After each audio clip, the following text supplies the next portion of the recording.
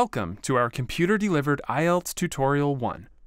This tutorial will show you how to complete and prepare for computer-delivered IELTS. For each section, there's a clock at the top of the screen, which tells you how much time you have left. For the reading and writing tests, the clock will turn red and flash when you have 10 and 5 minutes left. The tests will automatically stop when the time finishes. The instructions for each part are in the box at the top of the screen. You can use the navigation bar at the bottom of the screen to move from one question to the next. Click on the number to go to that question. You can also click on the forward arrow to go to the next question, or the back arrow to go to the previous question. When you have answered the question, a line will appear under that question in the navigation bar.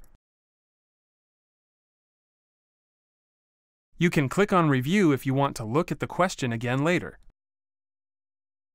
The question number will be shown as a circle. You can review and change your answers at any time until the end of the test. Click on the yellow arrow if you want to make the navigation bar smaller. You can use the scroll bar to see all the questions. In each of the tests, you can change the screen settings. To do this, click on the Settings tab at the top of the screen. You can change the size and color of the text.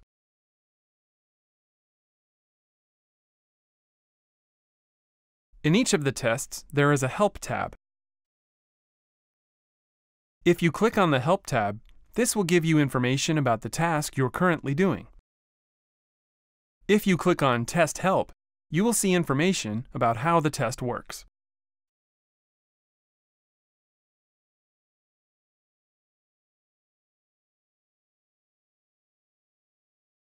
If you wish, you can also highlight sections of the text. If you need to leave the test room for a few minutes, you can hide your screen by clicking on the Hide tab. When you return to the test room, click on the Resume Test button. That is the end of the introduction tutorial for computer-delivered IELTS. Check out the British Council IELTS YouTube channel for tutorial videos for listening, reading, and writing.